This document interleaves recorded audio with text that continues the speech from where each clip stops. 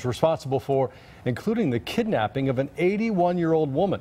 Well, deputies say it doesn't end there, with John Christopher Calhoun beating a construction worker and also ripping off his truck. Well, Fox 5's George Franco is live in Walton County tonight. George, deputies describing a wild scene. How are the victims tonight?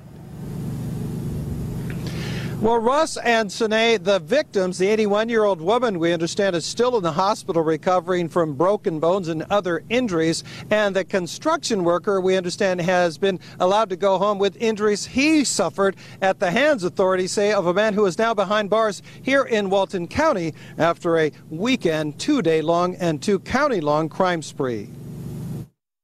All I can tell you is that one bad person is in jail. That person, according to Walton County Sheriff Joe Chapman, is 29-year-old John Christopher Calhoun. The sheriff says Calhoun's crime started sometime over the weekend at this Loganville home of 81-year-old Beverly Johnson, where he's alleged to have kidnapped the elderly woman. We don't know if there's any contact or any knowledge of them knowing each other. We just don't know.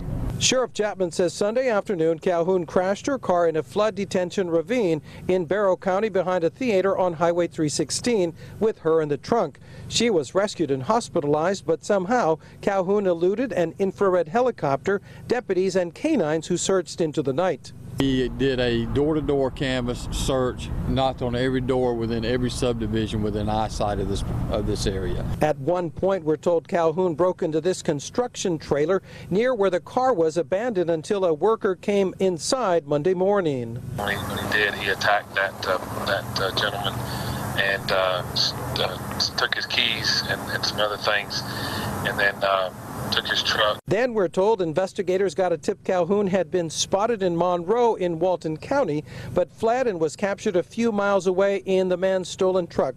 He's now facing kidnapping, robbery, and other charges. And he is where he needs to be right now. And if there's more to go with him, we'll put them with him too. We just don't know yet.